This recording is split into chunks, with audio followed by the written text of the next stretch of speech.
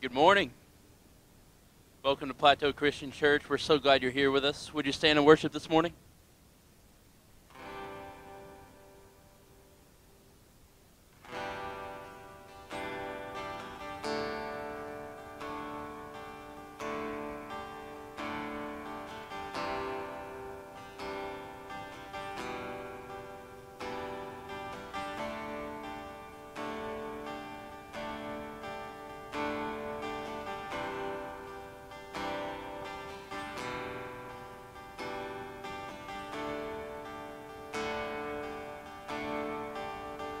You give life, you are love, you bring light to the darkness, you give hope, you restore every heart that is broken.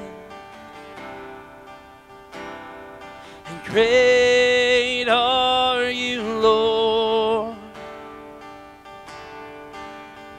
It's your breath in our lungs, so we pour out our praise.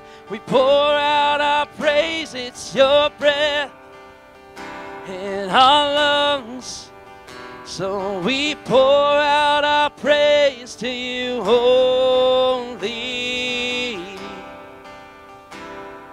And great are you, Lord.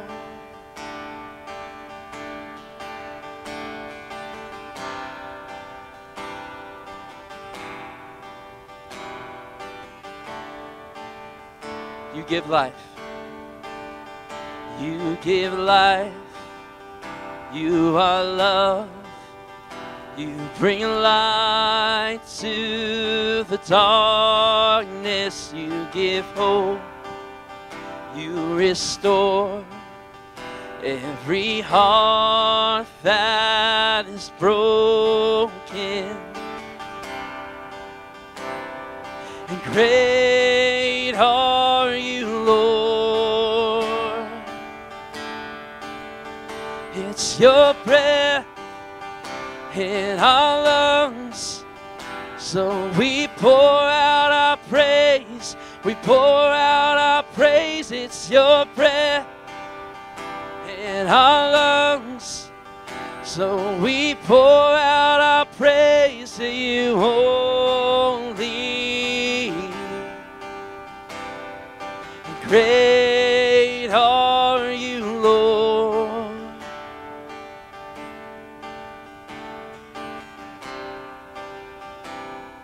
And great are you, Lord.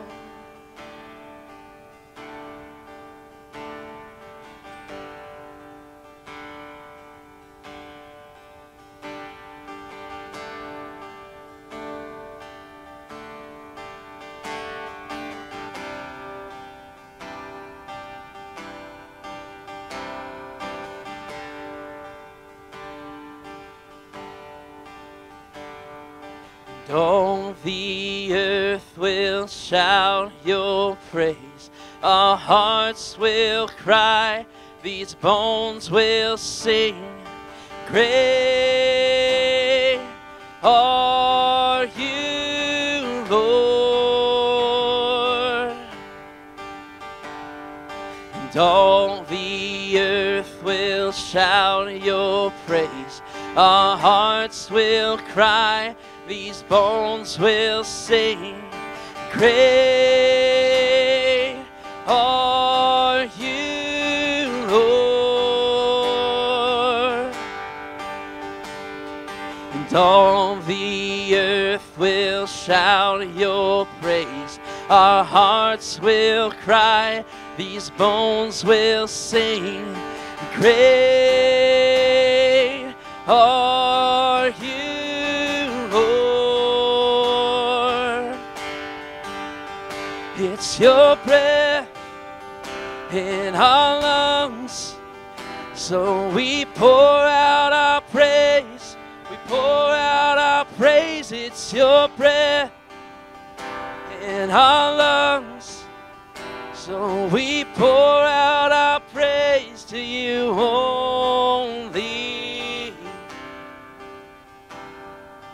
Great are you, Lord.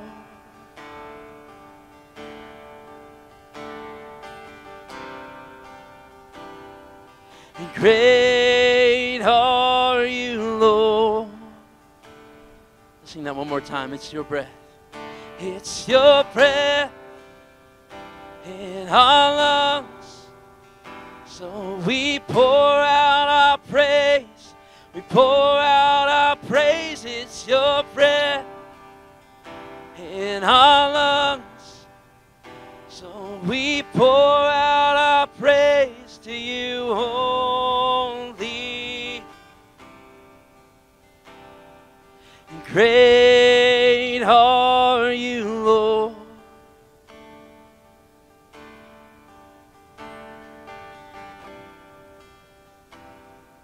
And great are you, Lord.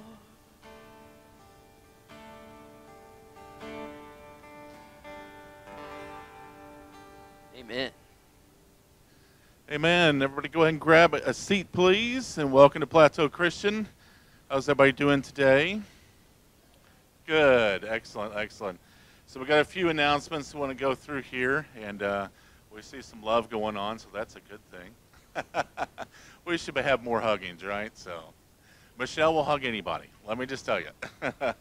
That's awesome. Next Sunday is the picnic, so it's a good time to get together and have a meal together. Also, during the picnic or right after at 1 o'clock, there's going to be a men's meeting. So it's more of an organizational meeting. So if you want to come and join for the picnic, stay for the men's meeting at 1 down there at the pavilion. It'll be a short meeting to tell you what's going on. Also, we've got the Wednesday bonfire. Right now, it's about 58% chance of rain.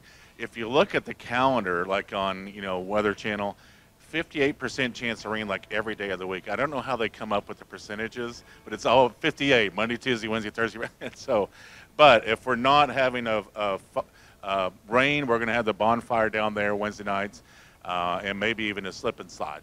So if it rains, that may be more fun, as long as there's no lightning. So that may help with the water situation. Thursday men's Bible study starts again in August, so it's on pause until then. Still have the women's going on. Friday Bible study still at Weston Anna's, so if you want to get in on that, come see us. Baptism Sundays are going to be the 4th Sundays now of the month. So it's not heated right now, but we can heat it up for anybody that wants to jump in today and become a follower. Russell Smith, who broke his, had the ATV accident, him and his wife, he's still struggling down in Atlanta, but it turns out, Rick found out some more information. It's basically all bones above his waist were broke.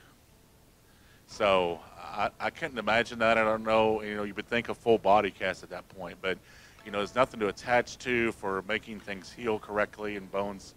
So it's still a tough going for him, no use of arm and as well as leg. And so just be praying for the Smith family. They own a couple businesses in town, so you might know them.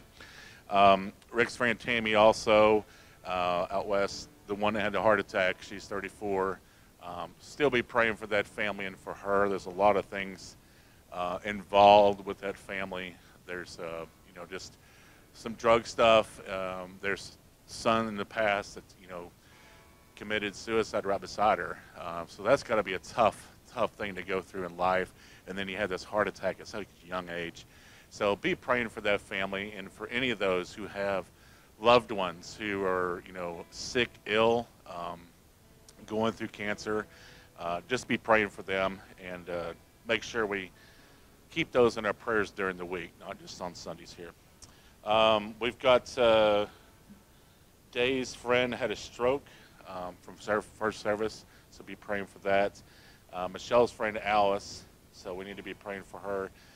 Coming up on some medical treatments, but be praying also for her salvation too. So, any other prayer requests or praises? Yes, ma'am. Tuesday night, the ladies will play Plateau. 5 o'clock, we have dinner. Everybody is welcome to come. You don't have to know how to play Plateau.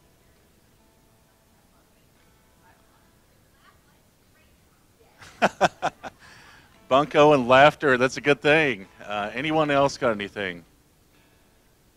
Nothing at all. Okay. If you will, we're going to go ahead and continue in service. But before we do, I'm just going to read a little bit from the Word of God if we can. This is Psalm 29. So give Adonai his due, you who are godly. Give Adonai his due of glory and strength. Give Adonai the glory due his name. Worship Adonai in splendor. So let's pray. Lord, we come before you now. We are in awe of you. And we come before and worship you in spirit and in truth. Lord, may the songs that we sing, the words that we have that are in our hearts be magnifying and glorifying your name above all names. Cast out the things of this world that are upon us. Lord, we pray for those who are needy and sick and need healing. Lord, may your spirit move within them for those that do not know you. Lord, may all of us be those disciples, those hands and feet that Paul was, that we will learn about today even more. Lord, we trust you, we love you, and we obey you. In Jesus' name, amen. Amen. Would you stand as we continue to worship this morning?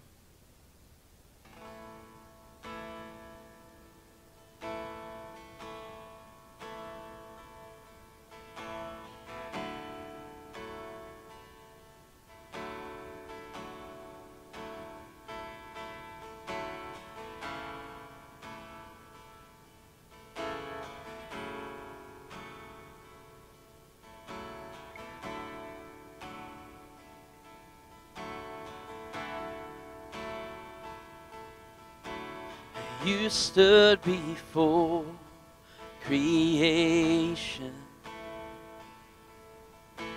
eternity in your hand. You spoke the earth into motion, my soul now to stand.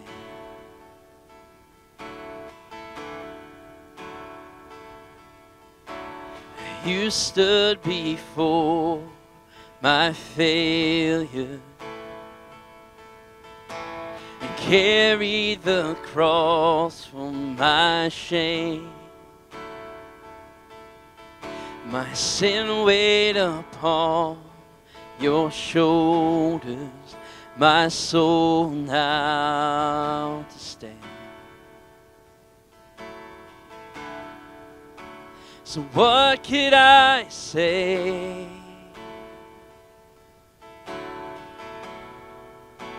And what could I do?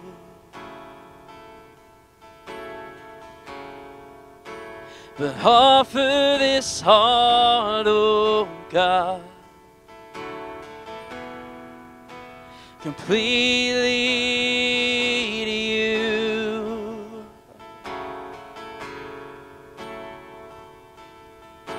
So I'll walk upon salvation, your spirit alive in me, my life to declare your promise, my soul now to stand. So what could I say?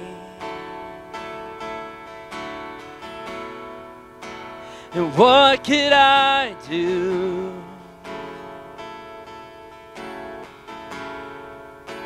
But offer this heart, oh God, completely to you. So what could I say?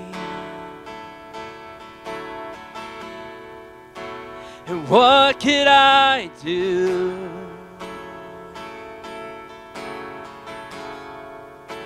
But offer this heart, oh God, completely to you.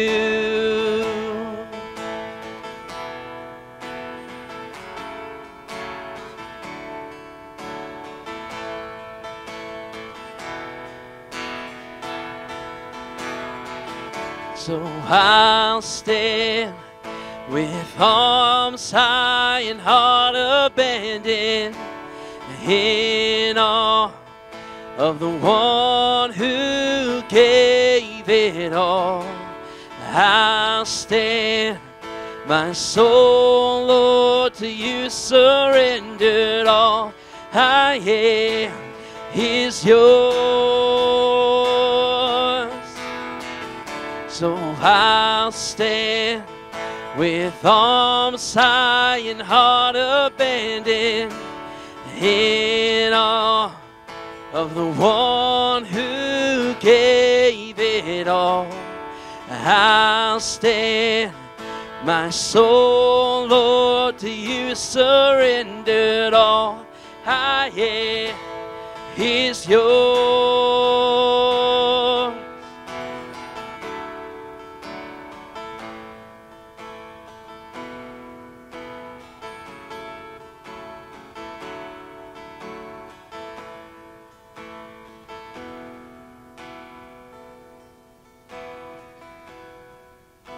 So what could I say?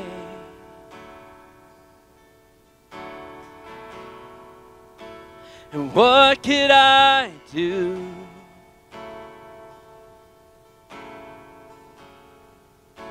But offer this heart, oh God,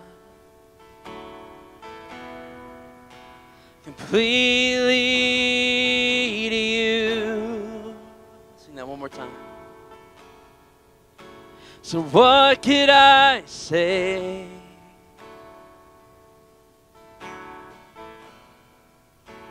And what could I do?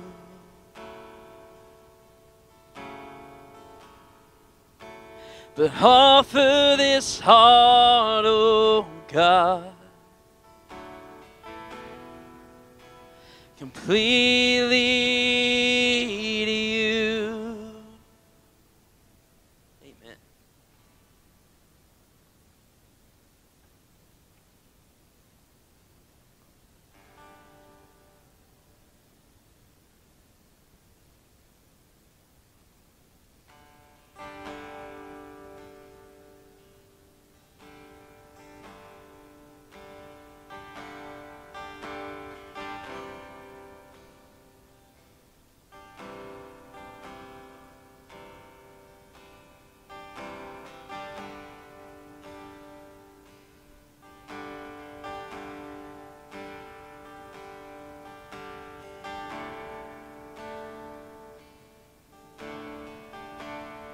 God sent his Son. They called him Jesus. He came to love. Heal and forgive. He bled and died to buy my pardon. An empty grave is there to prove my Savior lives. Because he lived, I can face tomorrow. Because he lives, all fear is gone.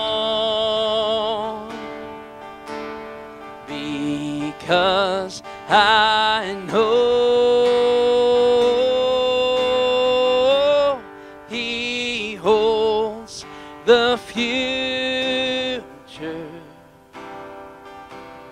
and life is worth the living just because he lives.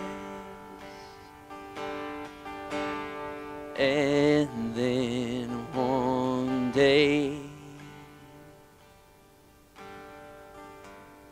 I'll cross that river. I'll fight life's fight. No war with pain. And then as death gives way to victory,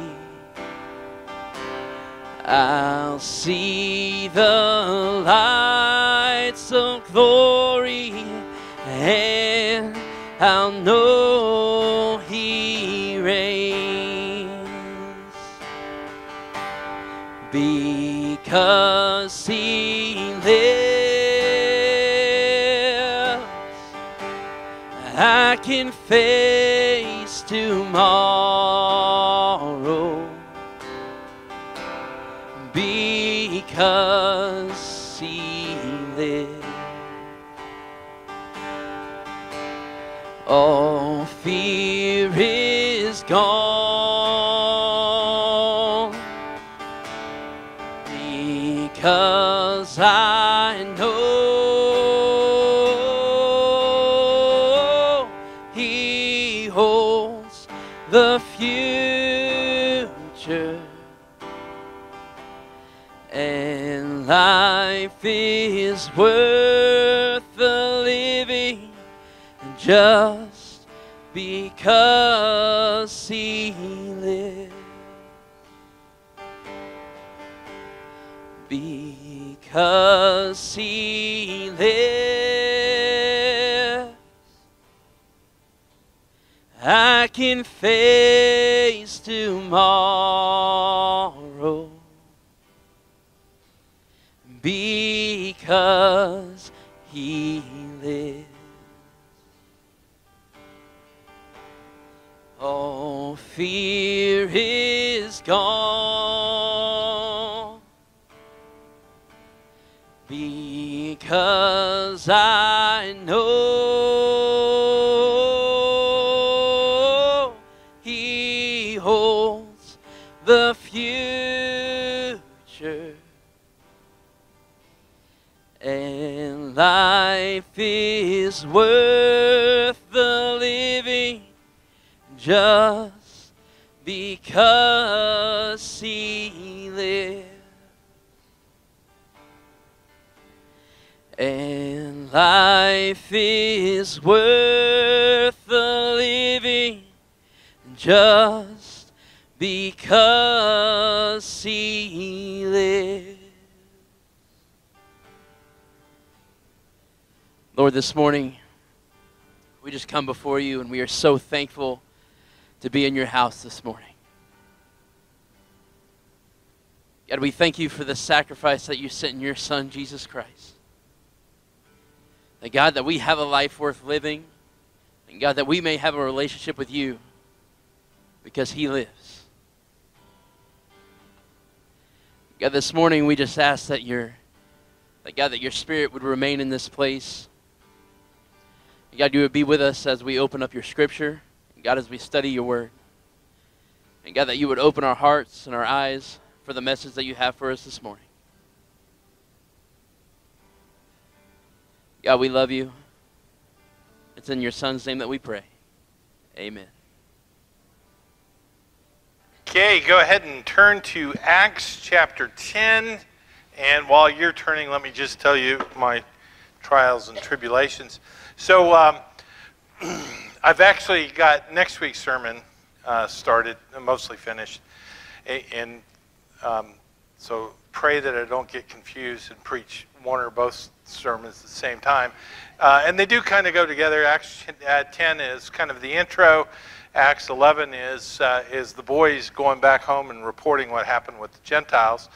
And So that's what's happening. Now, today in Acts chapter 10, it's titled The Gentiles. And the first point is witnessing God at work. Now keep in mind what has happened thus far in our study of the book of Acts. The church was launched in chapter 1 and 2. Jesus meets with his apostles, and he tells them that they're going to go and they're going to be his witnesses in Jerusalem and Judea and Samaria and the uttermost parts of the earth. He has told them from the very beginning that the gospel was going to be for everyone. Peter, on the day of Pentecost, stands up, preaches from the book of Joel, and quotes the passage that says, "I will pour forth my spirit upon all my people." They got fat and happy. They stayed in Jerusalem and Judea. The church grew to tens of thousands. It was just their, if you want to think of it as just an idyllic period, this was their Camelot time. It was just miracles happening, all kinds of good things. Everyone loved the disciples or the church, other than the Jewish leadership. You know, they got blowback and persecution from them. Everything was going well. As far as the average person, they were pretty popular. The church itself took care of one another. I mean, it's like we hear once in a while, when folks have left, they've had to move away. We saw some folks this past week who have moved away, and they were back in town, and they just said, "We can't find a church like you." You know, it's just we miss it so much, that sort of thing. Well, that was the church in the early days. But something had not happened. We are now at Acts chapter 10. It is likely 10 years since Jesus' resurrection. It's 10 years since the day of Pentecost. And they have not preached to the rest of the world. There was a little bit of a kickstart in Acts chapter 8 when God used the opportunity that came about with the persecution following Stephen's stoning. As Saul is persecuting the church flees Jerusalem, and Samaria finally is started to be evangelized. But they don't count from the Jewish perspective, because the Jews were very, very, very bigoted people. They had listened to God's word and kind of taken part of it. So they were very much filled with the idea, hey, I'm Jewish and I'm one of the promised people. But they took it as, I'm one of the promised people and we're better than you. They even thought that about the Samaritans, which Samaritans were kind of halfway. They were half-breeds. And so when they started to be evangelized, it wasn't too much of a challenge. However, for both Samaritans and Gentiles both, the Jewish people looked upon them with revulsion. I've told you this story before. If they went to a market and a Gentile sold them food, they would purposely buy only food that had a peel or a rind to it, so that they could peel off the filth of the Gentile on that food. They would only eat the food that was inside. Now, how much do you have to hate someone in order to get to that point? That's where they were. And now it's 10 years later, and they still haven't done what Jesus commanded them to do. Had things been pretty good? Well, yes, they had. As a matter of fact, it's a great picture of a church in the midst of comfort. When churches get too comfortable, sometimes we don't move. Sometimes we just don't do the things that we ought to do, because what we've done is we've created church for ourselves and not the church that God wants from us. And that is to be a beacon, to be a light, to be an influence upon society. And they had, but only in their own little corner of the world. So now God's going to get things kick-started again. And that's what we're going to find here in chapters 10 and following. It takes a little while to get these guys out of their comfort zone. And God's the one who really moves this. He's the one who makes this happen. So let's look at two important personalities in the midst of this. God is at work. He's pushing things. He's making the church do what he wants them to do. And we start with this guy named Cornelius. He's a Gentile. He's a believer in God. He is following the Jewish Old Testament. He's also doing things that win the Jewish people over to him. And he is a regular worshiper of God. He prays and worships the God Yahweh. So Cornelius gets contacted by God. He listens. And Cornelius, more importantly, obeys. Acts chapter 10, verse 1. At Caesarea, there was a man named Cornelius, a centurion in what is now known as the Italian regiment, which is that was a pretty highfalutin regiment. They had a great reputation. He was probably at the top of the heap, being a centurion, and he likely had quite a bit in the way of resources, personally. Verse 2, he and all his family were devout and God-fearing. He gave generously to those in need and prayed to God regularly. One day at about 3 in the afternoon, he had a vision. He distinctly saw an angel of God who came to him and said, "Cornelius." I'd pay attention, wouldn't you? Yeah, Cornelius stared at him in fear. "What is it, Lord?" The angel answered, "Your prayers and gifts to the poor have come up as a memorial offering before God." In other words, hey, God's paying attention. Would you pay attention now? Yeah, I sure will. Now send men to Joppa to bring back a man named Simon, who is called Peter. Now, for Old Testament believers, when you hear Joppa, all of a sudden you start to pay attention. When we left off last week in chapter 9, and we're so thankful for Dundee being here, but when we left off at chapter 9, Peter had gone to Joppa, and Dorcas was healed there. But Joppa has another distinction in the Old Testament. For our men's Bible study, we should know, because we're just finished up this past Thursday on the book of Jonah, which Joppa is where Jonah ran to as he's running from God, as he's fleeing God out of rebellion, by the way. This is not just the reluctant prophet. Jonah is the rebellious prophet. And why? Well, because that some people are just not worth saving sort of mentality. That's what Jonah had. Most of us know Jonah from 5 verses. He runs from God, he's thrown overboard, and he gets swallowed by a great fish, and then he gets vomited up on the sand. And that's what we know from Jonah from our youth. There's 43 other verses in Jonah. And the real big issue was Jonah did not agree with God that the Ninevites were worthy of God's redemption. He didn't want to preach to them. He didn't want to preach a story of repentance. As a matter of fact, when we look at the book of Jonah and we get to the last chapter, here's old Jonah pouting outside the city. He's preached to them. They've repented. And then he sees something that he just did not want to see. He sees that God forgave the people. They had repented, and that was enough for God. And so what did Jonah do? He goes outside the city and he pouts.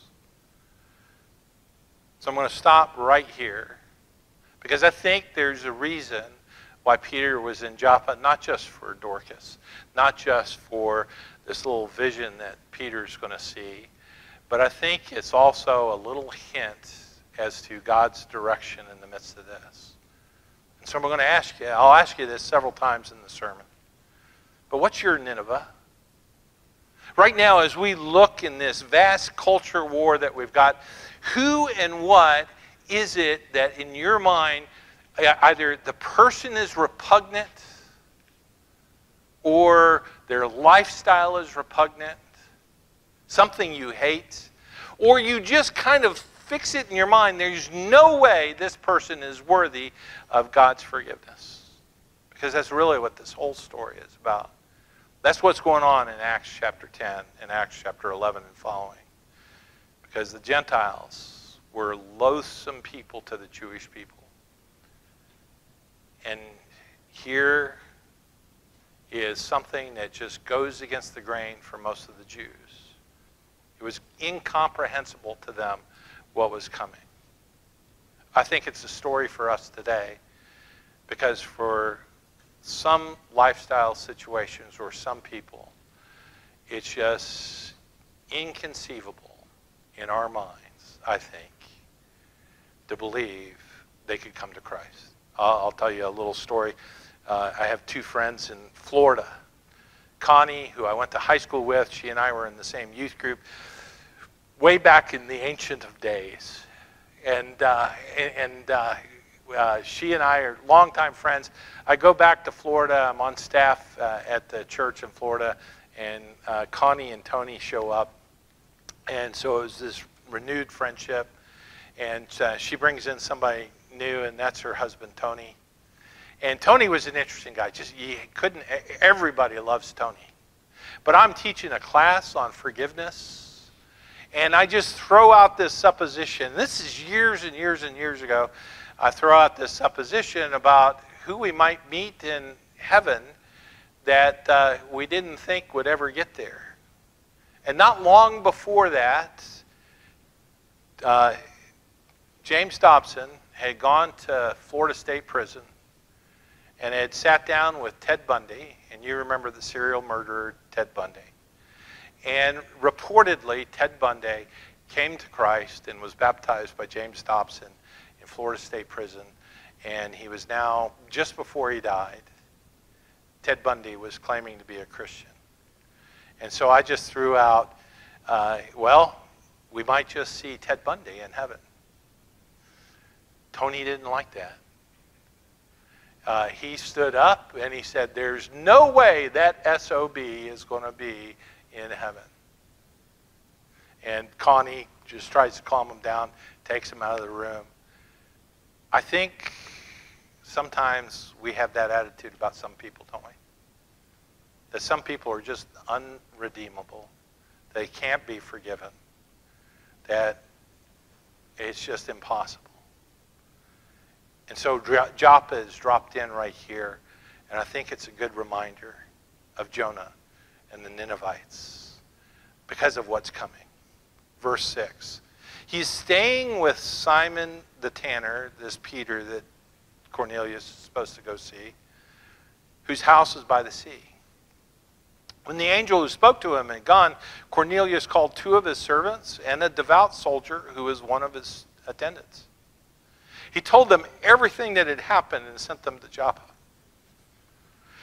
Now, the second person we're going to meet here is Peter, and this is Peter after all. I mean, Peter, who throughout the Gospels, he was great at saying the wrong thing. He was the guy who was going to mess up no matter what. This was the friend that you have that is just going to do something stupid, and you know he's going to do something stupid. That was Peter in the Gospels. Remember him? But boy, does he change. He after the Pentecost, after the indwelling of the Holy Spirit, Peter is the one who stands up on the day of Pentecost. He's the one who preaches a great sermon from the book of Joel. Peter is the one who kind of leads the charge. So here we have Peter. He listens too to God, and he too obeys. Verse 9. About noon the following day, as they were on their journey and approaching the city, Peter went up on the roof to pray. He became hungry and wanted something to eat, and whilst the meal was being prepared, he fell into a trance. He saw heaven opened and something like a large sheet being let down to earth by its four corners. It contained all kinds of four-footed animals, as well as reptiles and birds. Then a voice told him, "Get up, Peter, kill and eat." And here's the big verse, verse 14. "Surely not, Lord," Peter replied. "I have never eaten anything impure or unclean." How deep does your Jewishness go? It goes deep. By the way, there's every indicator that the Jewish Christians continued in their Jewishness. They continued to do just the things that are bound them to the law. They didn't let go of it. Even though Paul says things like, you're free, Paul himself, still followed the Jewish customs and the Jewish laws. Still Christian, free from the burden of the law, but still honoring their past and still honoring what they had been bound to. That's why I think it's so profound when we take and look at some of the things that we kind of make excuses for. What are some of the things we make excuses for? Like we don't have to attend church. I've had people tell me that they could worship God on top of a mountain, and then they never darken the door of a church. Well, it's true. You can worship God on the top of the mountain. But we're commanded in Scripture that we're to gather together, to encourage one another to love and good works. Or the folks who just, they say, well, I don't have to give. And they point to various verses, and there's all kinds of arguments where they don't have to give at church. And yet, Scripture says we are to give, and there's every indicator that these early Christian Jews not only gave their 10% every year to the temple, and another 10% to the priests, and every third year 10% to the poor, but then on top of that, they gave to the church, and they gave to the work of the church. They gave and gave and gave. Or what about that whole forgiveness thing? We make excuses for that too. Yes, I'm bound to forgive. Scripture commands me to forgive, but, and it always has to do with just how repugnant that other person is and all the reasons why we don't have to forgive them. Or baptism. We make excuses about that. I mean, we go on and on and on. And so here's Peter. He's on top of this roof. He's still in his Jewishness, and here comes this vision. Verse 15, the voice spoke to him a second time, do not call anything impure that God has made clean. This happened 3 times, and immediately the sheet was taken back to heaven. While Peter was wondering about the meaning of the vision, and that's coming, the men sent by Cornelius found out where Simon's house was and stopped at the gate. So here's Peter up on the roof, the vision 3 times, and here comes Cornelius' men. It's coming. Peter is going to find out the meaning of that vision. They called out, verse 18, asking if Simon, who is known as Peter, was staying there. While Peter was still thinking about the vision, the Spirit said to him, Simon, 3 men are looking for you. So get up and go downstairs. Do not hesitate to go with them, for I have sent them. Peter went down and said to the men, I'm the one you're looking for. Why have you come? And the men replied, we have come from Cornelius the centurion. He is a righteous and God-fearing man who is respected by all the Jewish people. A holy angel told him to ask you to come to his house so that he could hear what you have to say. So there we have it, our 2 personalities, Cornelius, Peter, and here is the crossroads of a monumental event in the history of the church. It's a monumental event in the history of mankind. This is the story of the Gentiles and the Jews. But it's also, as you see at this next little point, it's when God kicks in the doors. Have you ever had God kick in the door for you? Have you ever had God just cause you to stop and think about what he really wants in your life? And then are you like every person? You just kind of have those excuses. I've kind of detailed a few of them. My life has changed a lot from the early days. I remember the days when Suzanne and I couldn't rub 2 nickels together. When there was too much week and too little paycheck. You remember those days?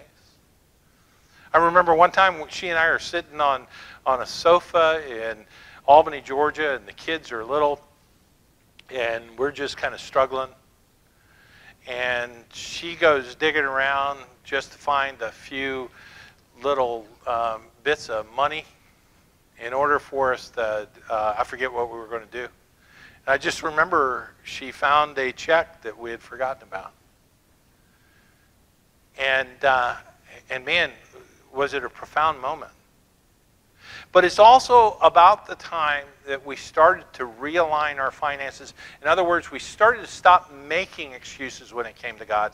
And we started to do things like get our bills in line, but take care of God first. Something amazing happened, and I've told you guys this before. I left the business world where I made 2 and 3 times as much as I do now. Ironically enough, we have more now than we've ever had in our life. We live pretty comfortably. I mean, we're not rich by any means. But when you make God your first priority, things change.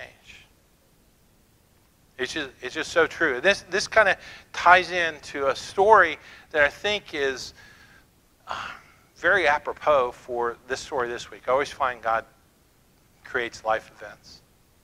So last Sunday, I hop in the Subaru after church and take Jackson to camp.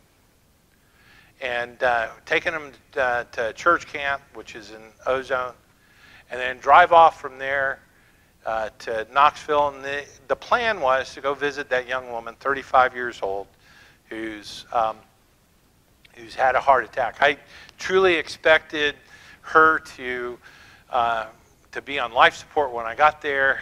I was trying to figure out how I could satisfy her aunt's request that I go over and lay hands on her, pray for her, and possibly be able to talk to her about the gospel.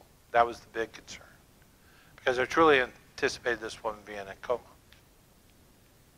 So as I get over to Oak Ridge, Suzanne's Subaru, and keep in mind, one of the things that we do, we just don't have car payments. I don't like car payments. I went and looked at a new truck the other day, and I just, no, I don't want car payments. I just don't. Our newest car is 8 years old.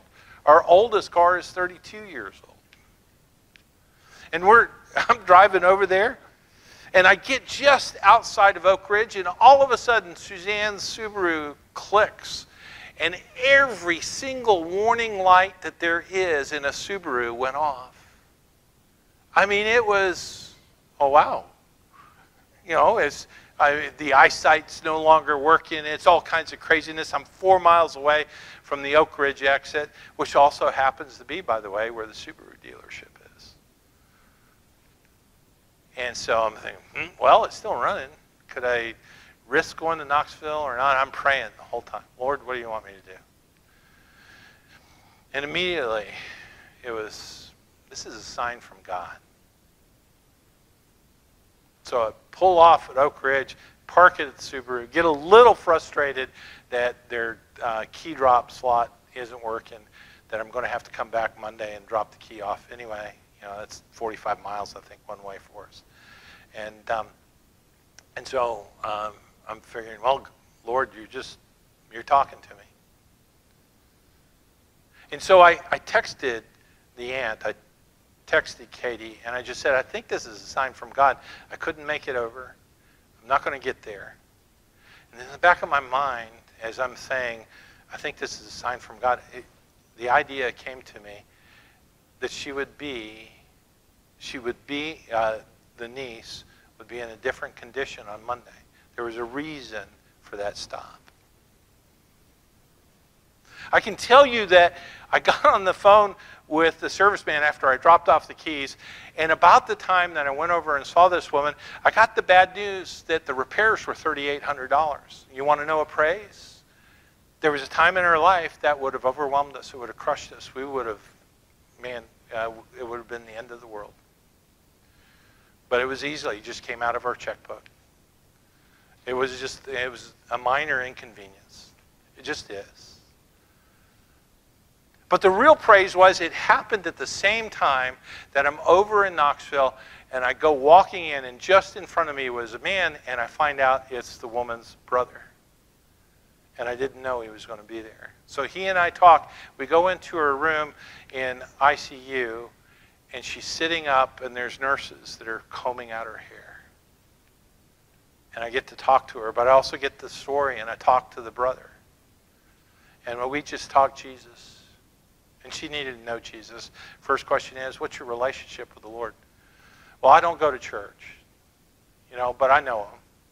So we talk more intently, and I pray with her, and I pray with him. But I find out more. It's not just she's 35 years old and had a heart attack. She's 34 years old. Her mother died when she was 38 from a heart attack. Yes, the woman has a 10-year-old son, but she also had a 12-year-old son, and the 12-year-old took his life sitting next to her on the bed. And the woman has meth mouth.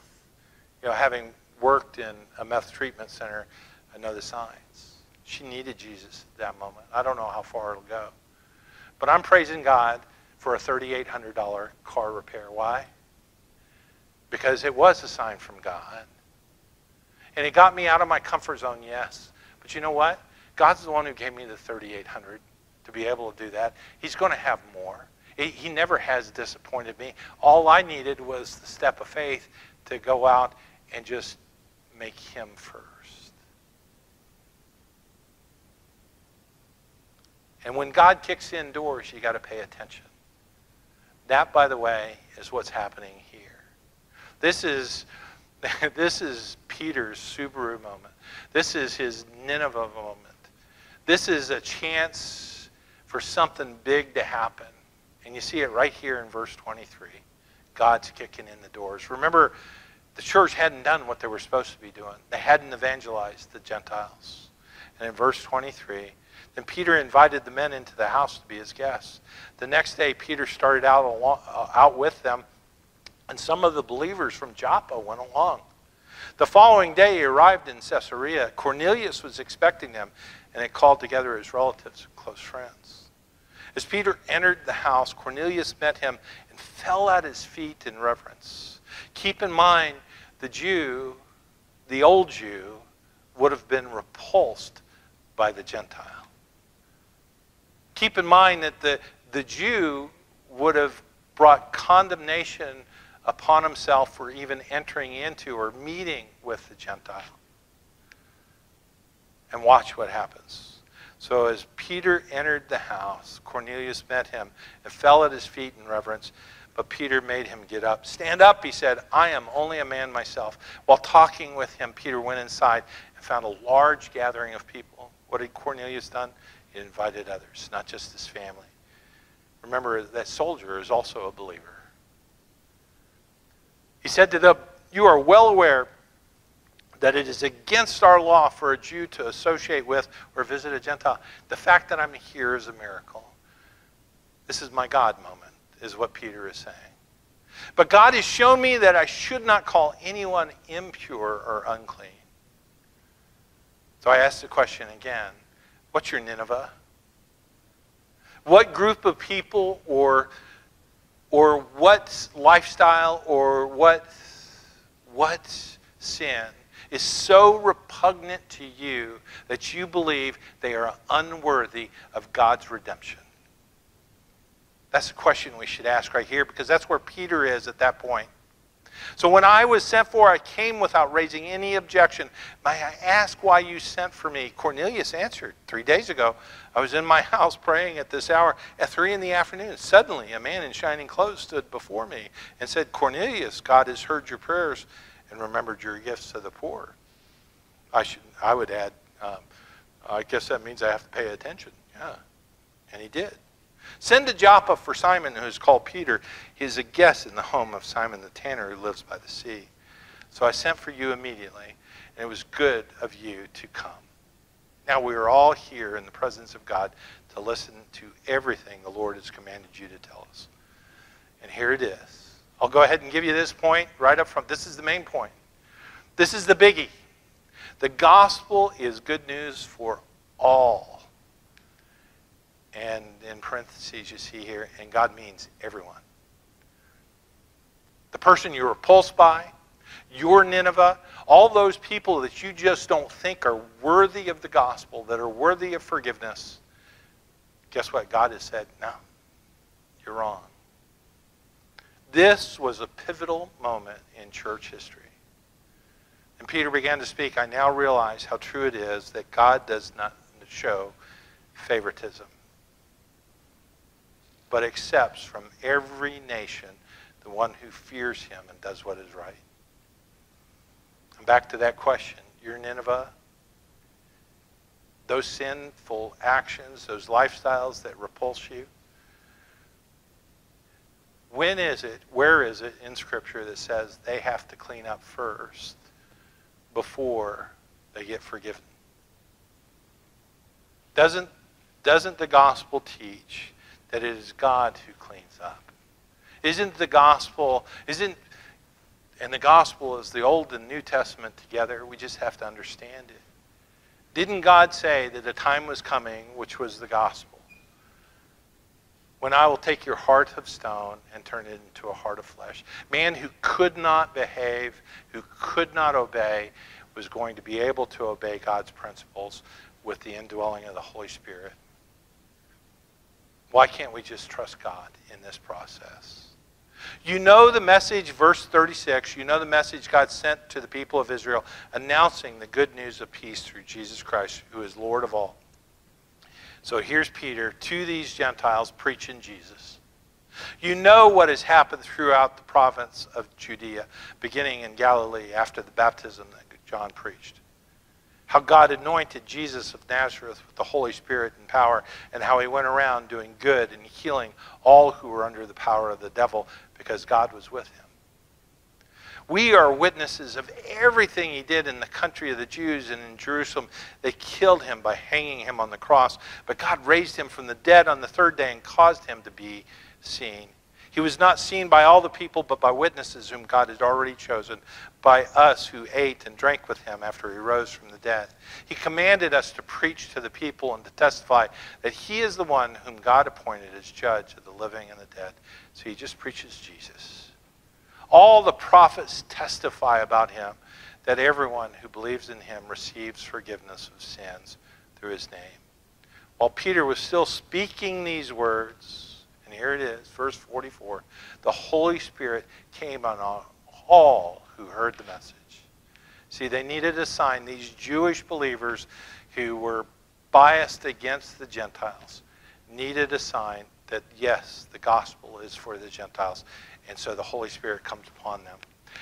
The circumcised believers who had come with Peter were astonished that the gift of the Holy Spirit had been poured out even on Gentiles. See, that's the monumental moment.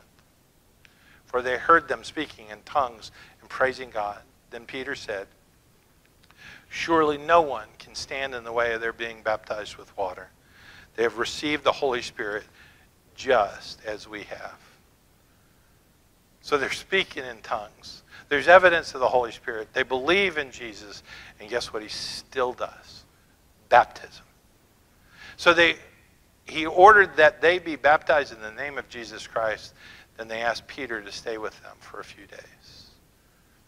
So isn't that an interesting little statement? Surely no one can stand in the way. Who do you stand in the way of? And maybe it's not just that you don't think somebody is worthy. Maybe it's just by your inaction. Maybe it's by your fear or your comfort or whatever. There are things you just don't do because you're too comfortable where you are. Or you love the church just the way it is. It's made for us. We don't want to make room for anyone else. I've heard all kinds of things in church over the years. I've heard that one particular type of service that was more family-oriented, that there were people who said, if the old folks show up, we won't come. And I've heard the old folks say, no, there's only a few kids. We don't need to do anything for them. Or just those choices about music or just making things for our own comfort. We do that all the time, don't we? We kind of stand in the way of this machine, this thing called the church that's meant to be witnesses of Christ in a dark world. Let no one stand in the way. So as we wrap this up, here's just a few verses to remind us of everything that Jesus said. John 14:21. Jesus is in the upper room and he's with his disciples. It might be the Garden of Gethsemane. He kind of moved to the garden in the midst of this night, teaching these things. So John 14:21, he says, "Whoever has my commands and keeps them is the one who loves me." So you're not making you're not making excuses. You're not dodging the bullet. You're not you're not just too much in your comfort zone. No, you have the commands and you follow them. That's the one who loves Jesus. The one who loves me will be loved by my Father, and I too will love them and show myself to them. What's he telling us? Remember, that also includes the great commandments. Love the Lord your God with all your heart, with all your soul, with all your mind, and with all your strength. And the second is like unto it, love your neighbor as yourself. What's this all tell us? Love for Christ, and that's dosed with the indwelling of the Holy Spirit. What's it do? It makes love. It begets love. It keeps on coming. If you're truly in love with God, you have to be in love with people. No matter how imperfect they are, you're going to be in love with them. John 13:35, by this everyone will know that you are my disciples. If you what? Love one another. So I think this is a great moment for the Lord's Supper. Because this is love, isn't it? I mean, it's the story of love. It's a reminder every week, and I think we need reminders because we're really good at forgetting, aren't we?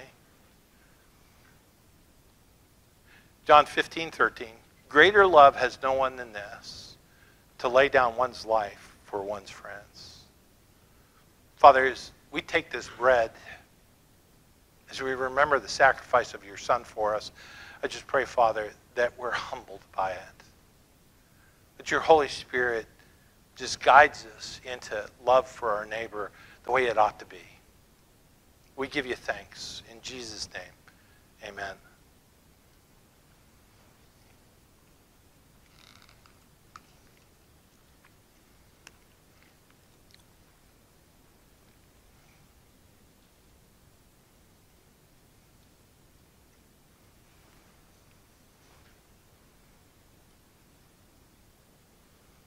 And then, as we get ready to take the cup, this little passage, Romans 5:8.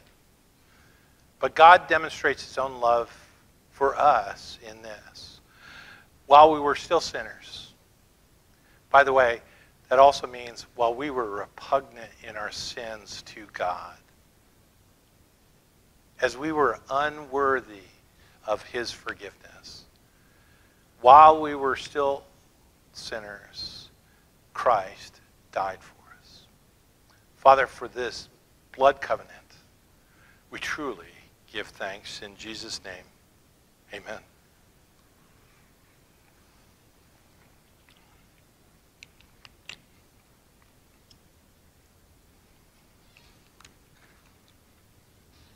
So if you will, let's stand, be dismissed.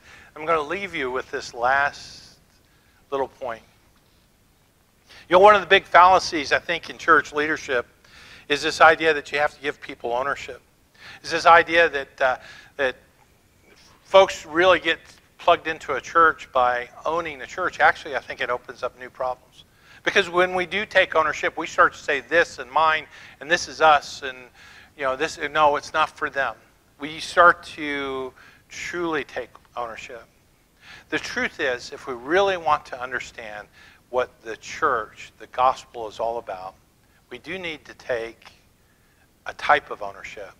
We need to own the stewardship granted us in Jesus' ministry.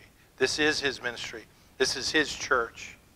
Someone else sweated and bled and sacrificed for what we have here.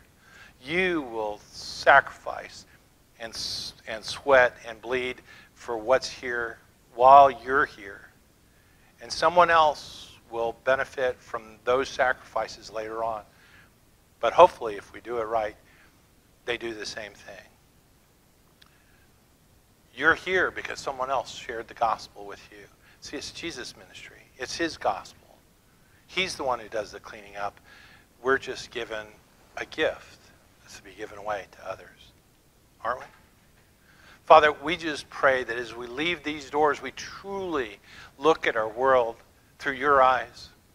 May we have compassion as you have compassion. May we see them, yes, harassed and helpless, sinful, broken, just as we were. But Father, may we also see that they are like sheep without a shepherd. And Father, give us the boldness, the strength. May we be proper stewards to introduce them to the only shepherd, Jesus himself. In Jesus' name we pray. Amen. You all be blessed. Have a great Father's Day.